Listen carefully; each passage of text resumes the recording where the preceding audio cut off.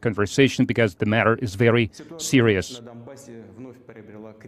Situation in Donbass is becoming critical.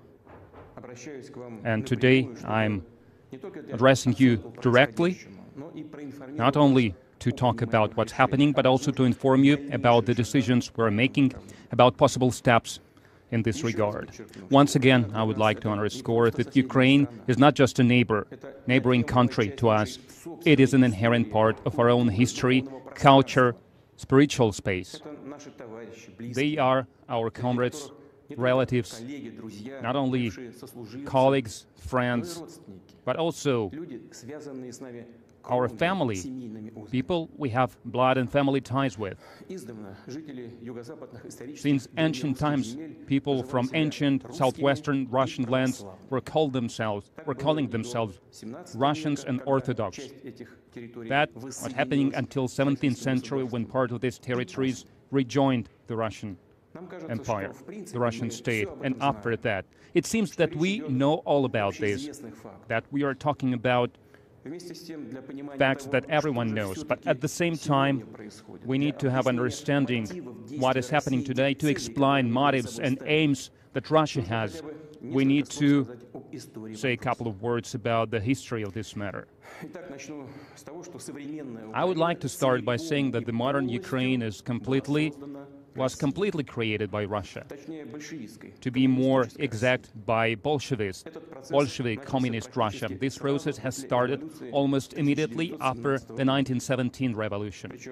And Lenin and his supporters did it in a rough way. If we talk about Russia, they were alienating parts of historical territories of Russia. And millions of people who lived there, obviously no one asked anything. Then before the Great Patriotic War and after it, Stalin added to the USSR and handed over to Ukraine some lands that belonged to Poland and Hungary. And as a compensation, Stalin gave some ancient German lands to Poland. And in the 1960s, Khrushchev decided to take Crimea away from Russia and also gave it to Ukraine. That's how the territory of the Soviet Ukraine was formed. But now I would like to draw your attention to the initial stages of the establishment of the USSR. I think it's of utmost importance for us because we have to start from afar. I would like to remind you that after the October Revolution of 1917 and the civil war that followed, Bolsheviks started building a new state. And they had some differences among them. Stalin, who in 1922 was at the same time Secretary General of the Soviet Communist Party and People Commissar on the matters of ethnicities, decided to build the country on the principles of autonomy, thus giving to the republics, to the future administrative units, wide authority when they were supposed to join the state. Lenin criticized this plan, and he suggested to make concessions to the nationalists, the way he called them back then advocates of independence. Basically, that was the idea about creating a confederation and give the right to every nation for self-determination. That was the basis of the Soviet state. First, in 1922, it was enshrined in the Declaration on the Establishment of the Soviet Union, and then, after the death of Lenin, it was also enshrined in the Constitution of the USSR of 1924. And right away, here we have a lot of questions. It raises a lot of questions. And first of them, and the main question, why were they making all kinds of concessions to the nationalists at the outskirts of the former empire, to give to the administrative units that were haphazardly formed huge territories, oftentimes that had nothing to do with them, and they were giving these territories with the population of historic Russia, and these administrative units were given status and shape of the state entities. And once again, this begs a question. Why did they have to do such generous gifts even the most blatant nationalists couldn't dream of, and at the same time give the Republic a right to withdraw from the new state without any preconditions? At first glance, it doesn't seem clear. It seems like madness, but only at first glance, because there is an explanation. After the revolution, the main goal Bolsheviks had was to keep power, to stay at power at any cost. And for this, they went to any length to sign humiliating conditions of the Brest truce when the Kaiser's Germany were in the dire economic situation and the outcome of the World War I was already almost decided. And by giving any concessions to the nationalists inside the country, from the point of view of the historic destiny of Russia and its people, Lenin's principles of building the state weren't a mere mistake. That was much worse than a mere mistake. After the collapse of the Soviet Union in 1991, this has become absolutely obvious. Of course, what happened in the past cannot be changed, but at least we have to talk about it in an honest and direct way, without any political agenda, without giving any political color to it. I can only add that the ideas of the current political realities, no matter how beneficial they might seem currently, under no circumstances cannot and should not be a basis of the building a state. I'm not blaming anyone, accusing anyone of anything. The situation in the country back then and after the Civil War and before the Civil War was incredibly difficult, was critical. And now I only can say that that's how it happened. That's a fact, that's a historical fact. And as a result of Bolsheviks' policy, the Soviet Ukraine was created. And we have every reason to say now that it's Ukraine created by Vladimir Lenin. He's its creator and architect, and it's fully confirmed by the documents from the archives, also including the decrees, Lenin's decrees regarding Donbass that was added to Ukraine. And now, grateful descendants demolishing all the statues, all the monuments to Lenin. They call it decommunization. You want decommunization? Well, we are quite happy with that. But don't stop halfway. We are ready to show you what would mean actual decommunization for Ukraine. Coming back to the history of the matter, I would like to remind you that back in 1922, at the territory of the former Russian Empire, the Soviet Union was established. But the reality showed that keeping this territory and ruling this territory using the principles of confederation seems impossible, because it had nothing to do neither with the realities nor with the historical tradition. And the Red Terror and switch to the Stalin's purges and the monopoly of the Communist Party, nationalization, planned economy, all that in reality was turned into a formality, nothing more. Principles that were declared but didn't actually work. In reality, Soviet republics had no sovereign rights. None. In practice, what was created, strictly centralized, unitarian in its character. State that was centralized. Stalin implemented not Lenin's ideas, but his own ideas of how state should be built. But changes to the founding acts, to the constitution, he didn't make any changes in this regard. Lenin's principles about building the Soviet Union were not reconsidered technically. It seems there was no need in this. Under totalitarian regime, authoritarian regime, everything worked well, and it looked nice from the outside. It looked more than democratic even. But still, it's a shame. It's a shame that from the formal foundations our state was built on, they didn't clear out this odious, utopic, brought about by the revolution, but destructive fantasies. And in the future, how it often happened, no one thought about it. The leaders of the Communist Party seemed to be confident that they managed to build a strong governing system, that using this policy they managed to finally resolve the national issue, but replacing the notions, manipulating the public moods could cost dearly.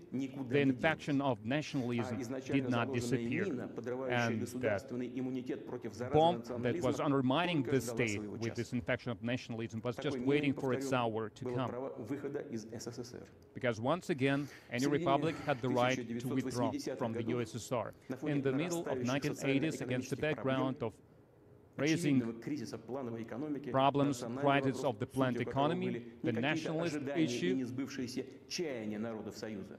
that was caused not by some ideas of the Soviet peoples, but by growing appetites of the current leaders, was escalated. But the USSR leadership, instead of analyzing the situation and making thoughtful decisions in the economy and in the political system, in the governing system, they were only talking about restoring Lenin's principles about national self-determination. More than that, inside the Communist Party there was a struggle for power, and each side, wanting to expand its support, started to encourage this nationalism. They were trying to play with it. They were promising anything to this nationalism. And when they talked about the democracy and bright future based either on the market economy or a planned economy, but when in reality people were getting poorer and poorer, and the deficit got stronger, no one from the authority was thinking about tragic consequences. And then they went down well-trodden path of satisfying the ambitions of nationalist elites that were raised inside the party. Because the Communist Party doesn't have these tools anymore, which is good. So they couldn't keep the power, and they couldn't use such tools as dictatorship or purges, and even the governing role of the party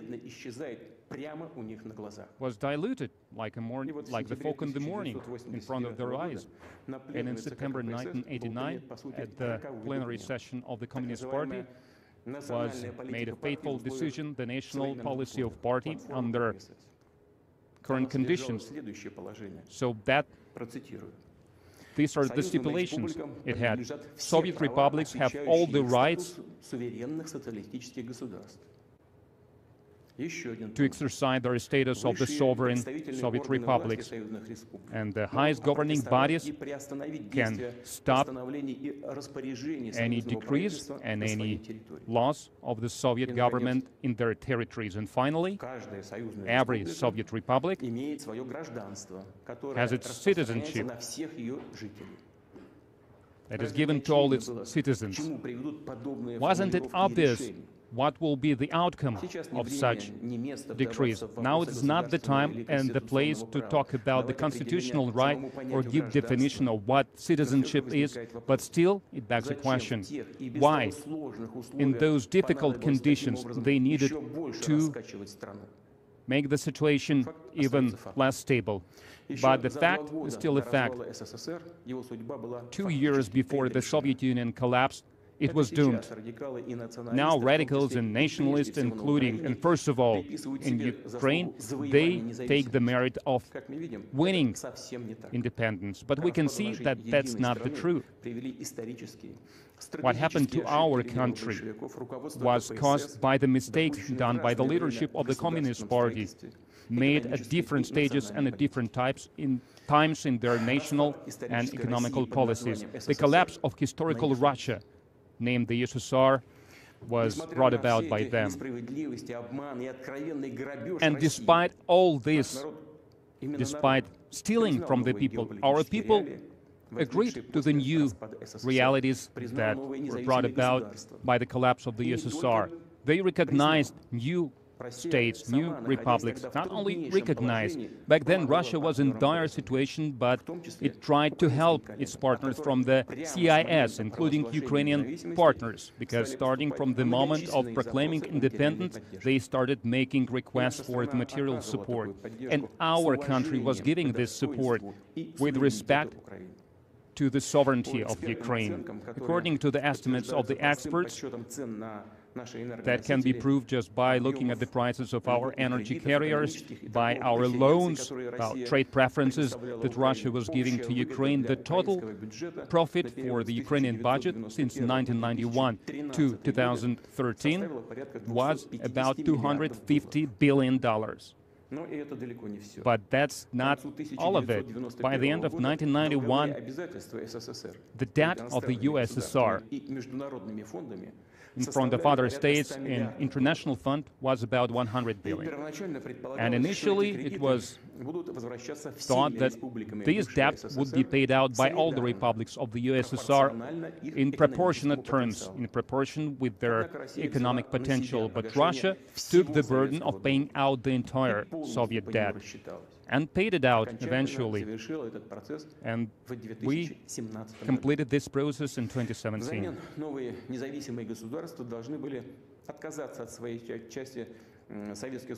And the other Soviet republics had to renounce from the Soviet assets, and this such agreement was signed in late 1994 with Ukraine, but Kyiv didn't ratify this agreement, and later they refused to implement it. They were talking about golden reserves and about all kinds of assets of the former Soviet Union abroad. And still, despite the known problems, Russia has always cooperated and worked with Ukraine in an open and honest manner, with respect to its interests. Our ties in all kinds of areas were developing. So, in 2011, the trade turnover was more than $50 billion. And allow me to mention that the trade turnover of Ukraine with all the EU countries in 2019, before the pandemic, was smaller than that. And at the same time, it was noticeable that the Ukrainian authorities preferred to act in such a way that to have all the rights and preferences in the relations with Russia, but to carry no obligations at the same time, assuming no obligations. So it wasn't really a partnership. They were just trying to get more from Russia, and sometimes it looked unceremoniously. For example, remember the blackmailing in the gas transit, stealing gas even. I would like to remind you that they were trying to use dialogue with Russia as a tool to blackmail the West. They said that they would get closer to Russia, trying to win preferences. They were saying that if not, the Russian presence in Ukraine will grow. And from the very first steps, they started building their statehood by renouncing everything that was bringing us together.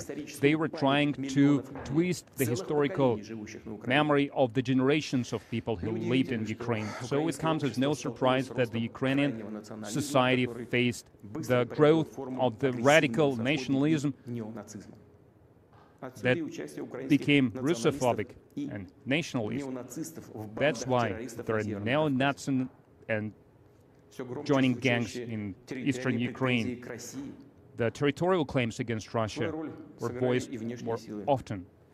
And the outer forces were also using their special services to raise their people in Ukraine and to move them into power, into the government. Ukraine has never had stable traditions of their own statehood.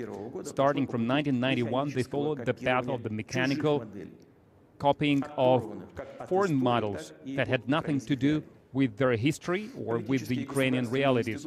Political and state institutions were changed to benefit the clans with their own interests that had nothing to do with the interests of the people of Ukraine. The whole idea of the so-called pro-Western civilizational choice of the Ukrainian democratic power was and is still not in creating better conditions for the good of the people, But to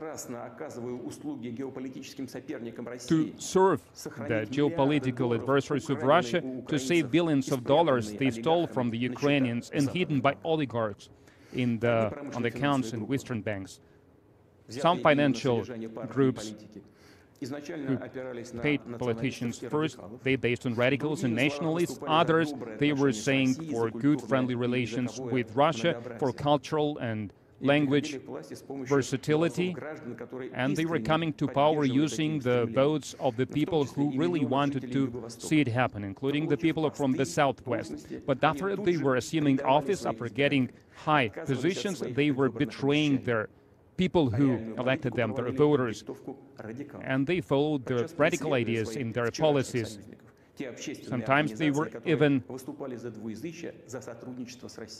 punishing people who wanted to cooperate with Russia, who wanted to keep both languages viable. And those people who supported them, of moderate views, who are used to trust the power, unlike radicals, they would never be aggressive to use unlawful means. But radicals were becoming more and more brazen. Their claims were becoming bigger and bigger, so they had no problem to influence the weak power that was weakened by the virus of corruption.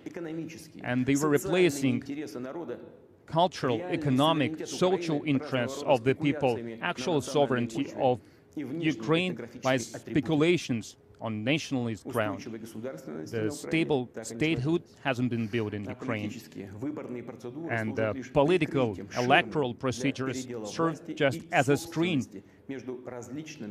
to divide power and assets between oligarch clans. Corruption, that is a problem to a lot of countries, including Russia.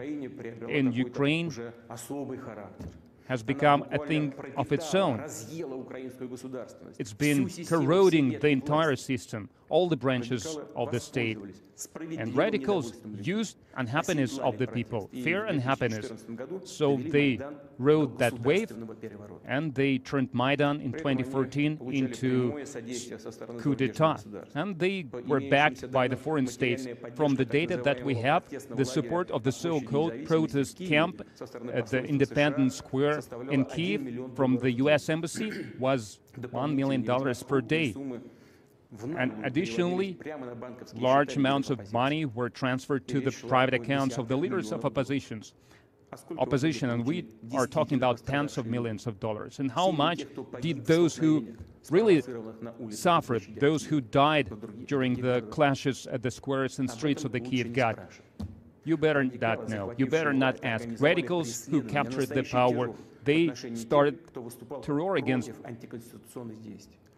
those who were supporting constitutional law, against journalists, against politicians. They were humiliated publicly.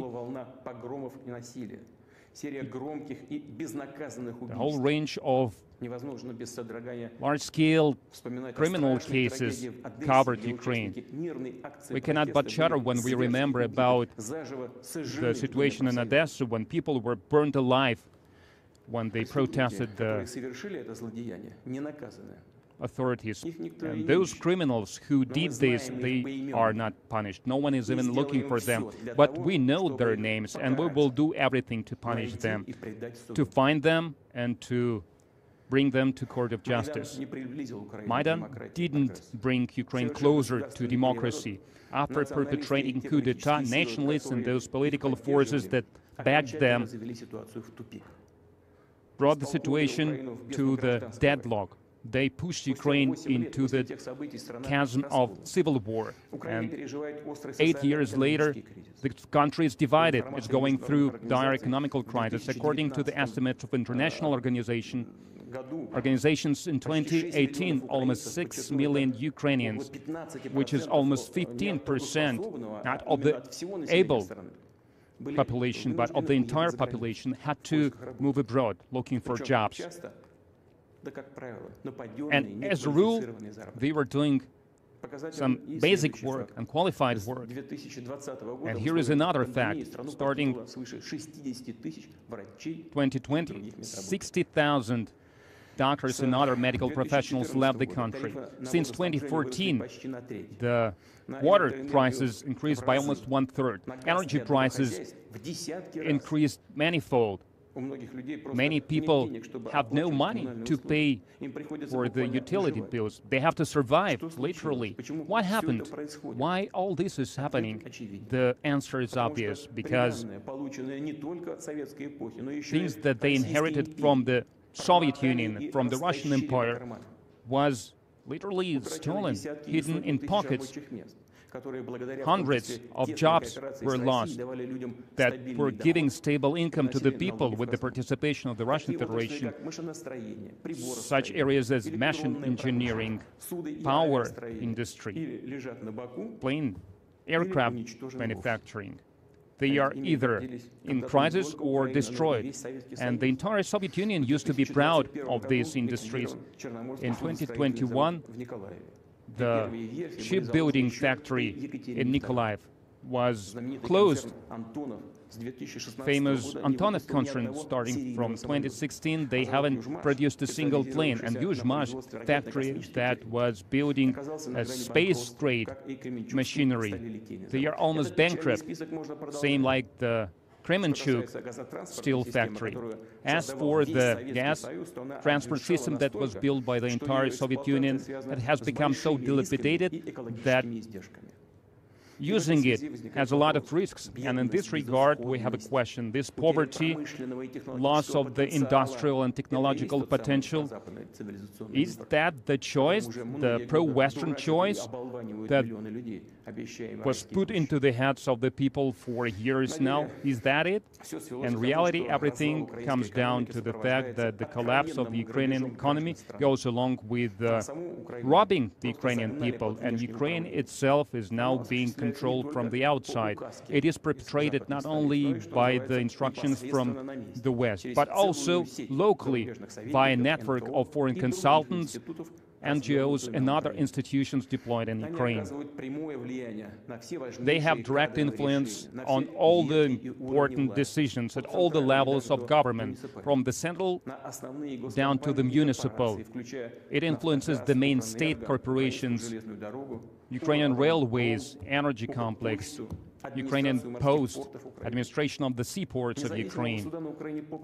And Ukraine doesn't have independent court system anymore. The Kyiv authorities gave the preferential right to choose the members of the Supreme Legislation Court bodies. And via its embassy in the U.S., the embassy of the U.S. directly controls the National Agency on Preventing Corruption, National Anti-Corruption Bureau, Specialized Anti-Corruption District Attorney Office, and Anti-Corruption Court. It's all done under the pretense to increase the efficiency of fighting corruption. Well, okay then, but where are the results? Because corruption is still there. It's even worse than it was.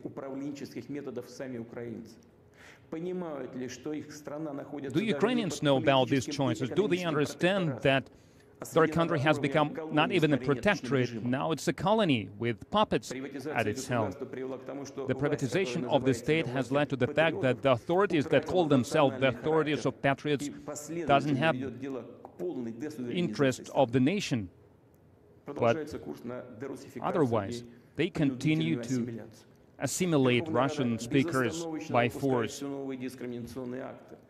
They are adopting more and more discriminatory decrees. Now they have a law on the native nations, those people who deem themselves Russian. They are let know that they do not belong in Ukraine. According to the laws on education and on Ukrainian language as a state language, Russian language is being thrown away from schools, from all public spaces, including shops. The so-called lustration law, cleansing of the power, allowed them to chase away public servants that they don't like. They adopt decrees that allow law enforcement to suppress the freedom of choice, the freedom of speech. We know the sad practice of unilateral illegitimate sanctions about other states, about the foreign individuals and legal entities. In Ukraine, they went even further than their Western partners. They came up with such an instrument as sanctions against their own citizens, entities, media outlets, even parliament members. In Kyiv, they are preparing decrees against the Russian Orthodox Church. And that's not an emotional estimate. We have certain documents. We have decisions that is talking about this. The split in church in Kyiv, they cynically turned into an instrument of national policy. The current leadership of the country does not react to the requests of the people to cancel the laws that undermine the rights of the believers. And now they have new laws adopted against the Ukrainian Orthodox Church. And I would like to talk separately about Crimea. Population of the Crimea Peninsula made their choice to be with Russia. Ukrainian authorities have nothing to say against this. That's why they place their bets on aggression. They use cells of extremists, including the radical Islamic organizations. They are sending saboteurs to destroy vital infrastructure. They kidnap citizens of Russia. We have proof, we have evidence that such aggressive activities is perpetrated with the support of foreign special services. In March of 2021, Ukraine adopted new military strategy. This document almost completely aimed at confrontation with Russia. They want to drag foreign states into the conflict with our country. The strategy suggests to organize Russian Crimea and in Donbass, basically a terrorist underground. And it also outlines the possible war, and it is supposed to end the way the Ukrainian strategists now think, with the support of international community on the beneficial conditions, beneficial for Ukraine. And also, as they say in Kyiv now, and I'm quoting also, just listen to it carefully, with the military support of the world community and geopolitical confrontation against the Russian Federation. Basically, that's nothing but preparation for armed conflict against us, against Russia. We also heard statements about Ukraine wanting to create their own nuclear weapon. And that's not just idle threat. Ukraine really has nuclear technology and carriers to deliver such weapons back from the Soviet times.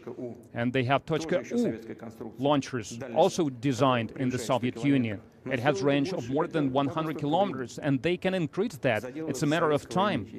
They still have this technology from the Soviet times. So getting tactical nuclear weapon will be much easier for Ukraine than for certain other states. I'm not going to list them that are now researching this, especially if they have technological support from abroad. And we can't exclude this. If Ukraine has a weapon of mass destruction, the situation in the world, in Europe, especially for us, for Russia, will change drastically. We cannot help but react to this real threat, especially since I would like to reiterate that the Western backers, they can help Ukraine with getting this weapon to create yet another threat for our country, because we can see how consistently they are pumping Ukraine with weapons. The United States alone, starting from 2014, transferred billions of dollars, including the arms supply, training, personnel. In recent months, Western weapons are sent to Ukraine ceaselessly in front of the eyes of the entire world. The activities of the Ukrainian army is governed by the foreign consultants, and we are well aware of that. Last year, under the pretext of the war games, the military contingents of the NATO countries were deployed in Ukraine. The Ukrainian army is already integrated into NATO. It means that Ukrainian army units can be done directly from the NATO headquarters. The West started to explore the territory of Ukraine as the future theater of military action, as the future battlefield, and it is aimed against Russia. Last year alone, it had more than 20,000 troops and more than 1,000 equipment, hardware units. And NAPFER, they have already adopted a law to allow the foreign troops to enter the territory of Ukraine to participate in the war games. And first of all, it means the NATO troops. And this year, they planned no less than 10 drills like that. And it serves as a cover to increase the NATO contingent in Ukraine, especially since the network of airfields, Borispol, Ivano-Frankivsk, Chuguyev, Odessa, and so on, it can be used to deploy troops in shortest terms. The airspace for Ukraine is open for reconnaissance and strategic planes of NATO, unmanned drones that are used to monitor the territory of Russia. And the Naval Operations Center built by the Americans in Ochakov allows NATO ships to use it as a port and allows to use high-precision weapons against Black Sea Navy and our entire infrastructure on the Black Sea coast. Some time ago, the U.S. wanted to build such infrastructure in Crimea, but the population of Crimea and Sevastopol, they said, prefer no, and we will remember that. But now, this center has already been built and deployed in Ochakov. And I would like to remind you, in 18th century, Alexander Suvorov's soldiers fought for this city, and it's their bravery allowed it to add this city to Russia. Back then, in the 18th century, the Black Sea coastlands that were got from Turkey, from Ottoman Empire, was given name Novorossiya. Now they want to forget this name, like they want to forget the deeds of the famous commanders, without which Ukraine itself wouldn't have access to the Black Sea. Recently in Poltava, they demolished the monument to Alexander Suvorov. Well, what can I say? You are renouncing your own past, the so-called colonial legacy of the Soviet Empire. Well, be consistent then.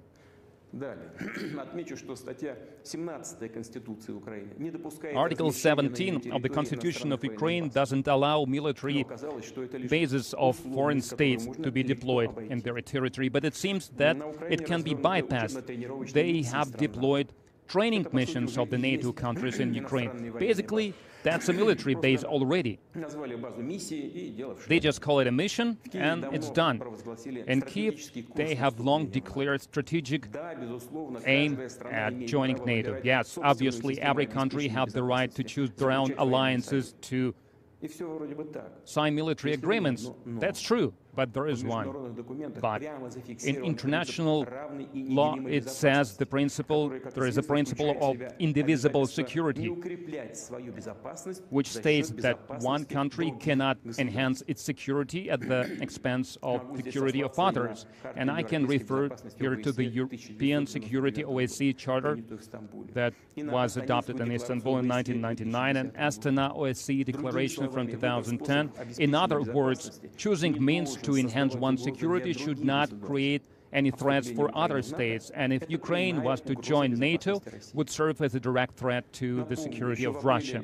And I would remind you, back in April of 2018 at the Bucharest summit of the North Atlantic Treaty Organization, USA forced these members to make a decision that certain states were to join NATO. A lot of European allies already back then understood all the risks of such a step, but they had to subdue to the will of their older partner. Americans used them to pursue anti-Russian policy, skeptical about Ukraine joining NATO. And from some European capitals, we get a signal. They are saying, so what are you worrying about? It's not going to happen tomorrow. And our American counterparts are saying the same. We say, okay, it is not going to happen tomorrow, but the day after tomorrow then. What will it change in historical context? Nothing. More than that, we know the stance and the statements of the U.S. leadership about the active confrontation military actions in the east of Ukraine would not stop Ukraine to join NATO if it will correspond to the criteria of the NATO Charter and if they can overcome corruption. And they tried to convince us that NATO is a peaceful and defensive bloc, so there is no threat for Russia. And they, again, suggest we believe their words. But we already know the value of such words. Back in 1990, when we talked about uniting Germany, the USA promised to the Soviet leadership that neither jurisdiction nor military presence would not move an inch to the east, and unification of Germany would not lead to the eastward expansion of NATO. And I'm quoting here. So they were saying all these things, they were giving us assurances, but these were just words later. They started saying that Central European and Eastern European countries joining NATO will improve their relations with Moscow, will rid these countries from the fears of their difficult historical legacy, and more than that, it will allow them to create this belt of the friendly nations. But it was the other way around. These states are now bringing their stereotypes, their complexes of the Russian threat to NATO. They insisted on increasing potential of collective security that was supposed to be deployed against Russia, first of all. And it was happening back in the 1990s and early 2000s, when, because of the openness and goodwill, our goodwill, relations between Russia and the West were at high level. Russia fulfilled all its obligations. We withdrew troops from Germany, from the Central and Eastern European countries, and it made a huge contribution in overcoming the legacy of the Cold War. We consistently suggested all kinds of cooperation, including in the format of the Russian NATO Council and OSCE. More than that, I will say one thing that I have never said before in public. I will say it for the first time. Back in 2000, when President Bill Clinton was visiting Moscow at the end of his term, I asked him, how would America see Russia joining NATO? I would not give you all the details of that conversation, but the reaction to my conversation looked, well, very reserved, let me put it this way. And how did Americans really look at this possibility? You can see it in their practical steps in regard of our country. Open support of the terrorists in North Caucasus, ignoring our demands and our concerns in the security area, withdrawing from the treaties, arms treaties, and so on and so forth. It still begs the question, why? Why did they do that?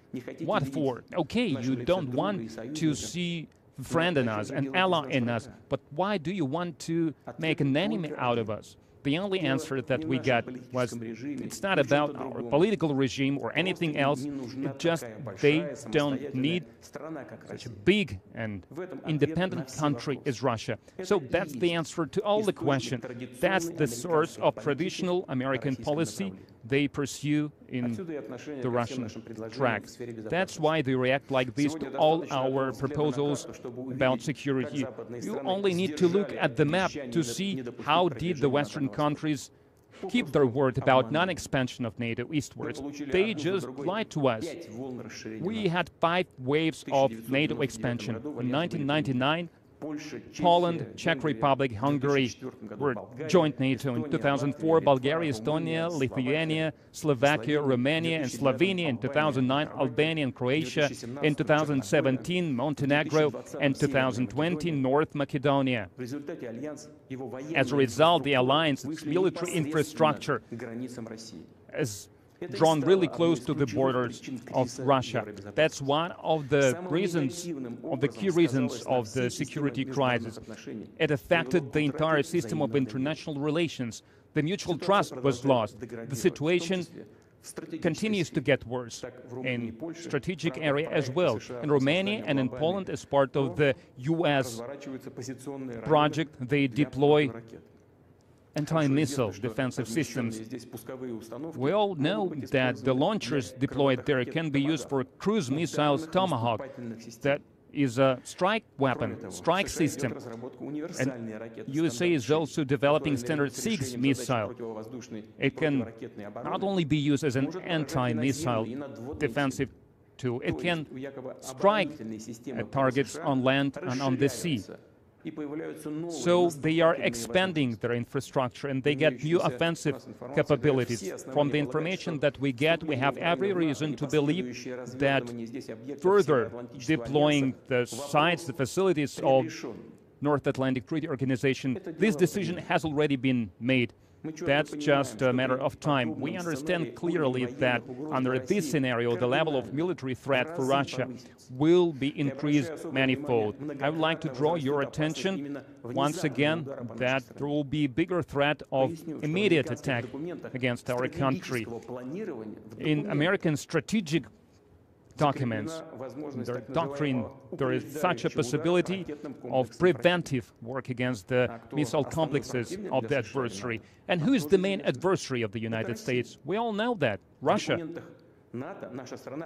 In NATO documents, our country is officially, directly called a main threat to the North Atlantic security. And Ukraine will serve as the platform for such an offense. If our ancestors heard about that, they would probably thought that it's impossible. We don't want to believe that either, but that's how it is now. I want people from Russia and Ukraine to understand that. Many Ukrainian airfields are positioned close to our borders, and strategic NATO airplanes using high-precision weapons can strike targets in Volgograd, Samar, and Kazan and Astrakhan. Using reconnaissance tool will allow NATO to control the airspace of Russia up until the Urals. And finally, after the US withdrew from the INF Treaty, the Pentagon has openly started developing a whole range of the land-based missiles with a range of 5,500 kilometers. If such systems are deployed in Ukraine, they can hit the targets in the European Russia and also behind the Urals. And the travel time of the Tomahawk missiles to Moscow will be less than 35 minutes. Ballistic missiles, 7-8 minutes. And the hypersonic offensive weapons, 4-5 minutes. That's like having a knife against our throat. And I have no doubt they plan to implement these ideas. And as it has been done previously when they expanded NATO to the east, moving infrastructure, military infrastructure closer to our borders, ignoring our protests and our warnings, they just didn't care about that. They did whatever they deemed necessary and appropriate. And I believe they plan to continue doing like that. Because they see us as a dog barking at the caravan. We have never agreed to that, and we never will. Russia was always standing for resolving the most difficult issues at the negotiating table. Diplomatically, we understand our responsibility for global stability. Back in 2008, Russia has come up with an initiative on signing an agreement about European security, and its idea was, its gist was, that no state, no international organization in European Atlantic could not enhance its security at the expense of security of others. But our suggestion was refuted from the get-go because we can't allow Russia to limit the activities of NATO. We were told that legally binding guarantees of security only NATO members can have such guarantees. And last December, we have sent our partners the draft document about security guarantees and also the draft agreement on the measures of enhancing Russian security and NATO member security. In response, NATO members and the US were saying a lot of words. There was some reasonable ideas, but they were talking only about secondary things. And it looked as an attempt to bring this discussion away from the main point, and we reacted in kind. I would like to emphasize that we are ready to negotiate, but only on the condition that all matters will be considered as a package in complex, without going away from the main proposals made by Russia.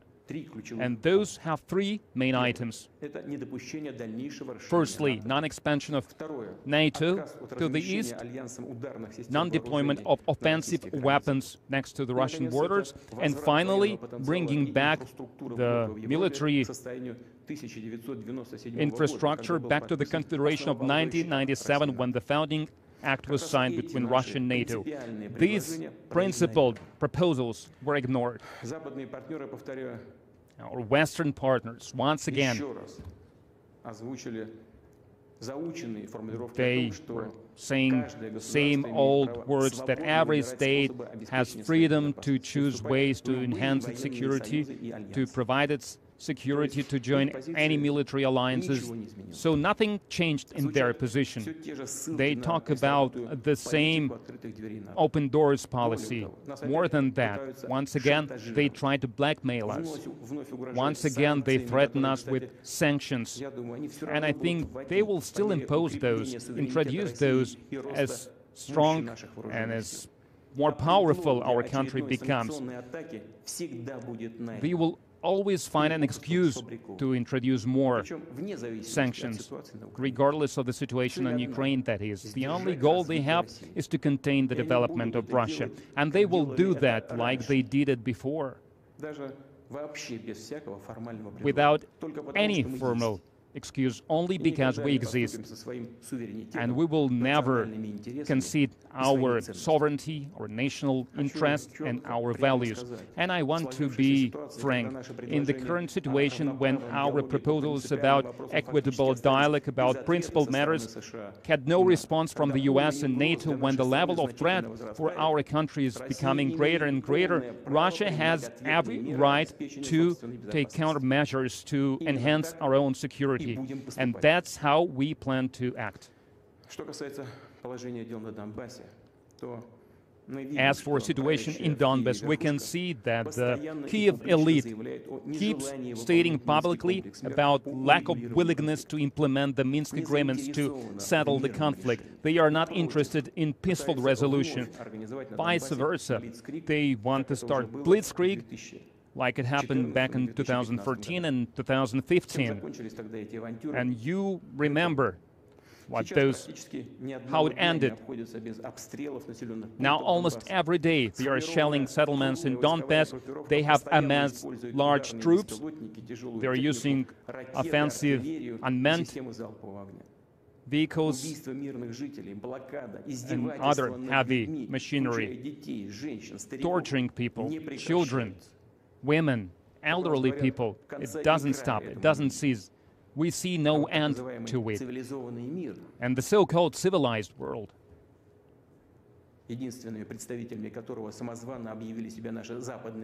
and our Western colleagues proclaim themselves as the only representatives of this free world. They prefer not to notice this, as if there is nothing like this happening. There is no genocide perpetuated against 14 million people. And the only reason is that these people didn't want to back the coup d'etat in 2014. They stood against the nationalist movement, the movement towards nationalism, Stone Age nationalism and Nazism, and they want to defend their basic rights to live on their land, to speak their native language, to preserve their traditions and their culture. How much longer that could go on? How much longer can they bear it? Russia did everything it could to keep the territorial integrity of Ukraine. We tried hard to implement the resolution of the Security Council of UN 2202 that endorsed the Minsk agreements on resolving the situation in Donbass. But everything was done in vain. The presidents are changing, the parliament members are changing, but the idea of the aggressive regime is still the same, regime that seized the power in Kiev. It was created by the coup d'etat of 2014, and those who chose the way of violence, they admit they see no other way to resolve the Donbas crisis other than the military way. In this regard, I deem it necessary to make a decision that should have been made a long time ago, to immediately recognize the independence and sovereignty of Donetsk People's Republic and Lugansk People's Republic. And I would like to request the Federal Assembly to support, to back this decision and ratify the agreement of friendship and mutual help with both republics. We will draft this document and sign these documents in the near future.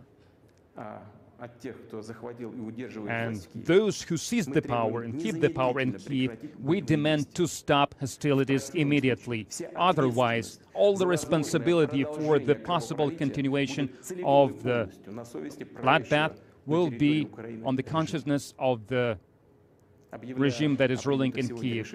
By declaring these decisions, I'm confident that I will have support of the people of Russia, all the patriotic forces of Russia. Thank you for your attention.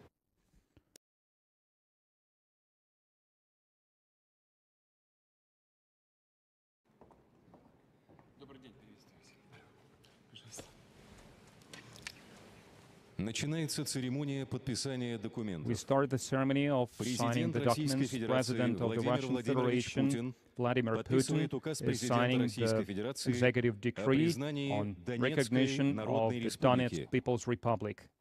President of the Russian Federation, Mr. Vladimir Putin, signing the executive decree on recognition of the Lugansk People's Republic.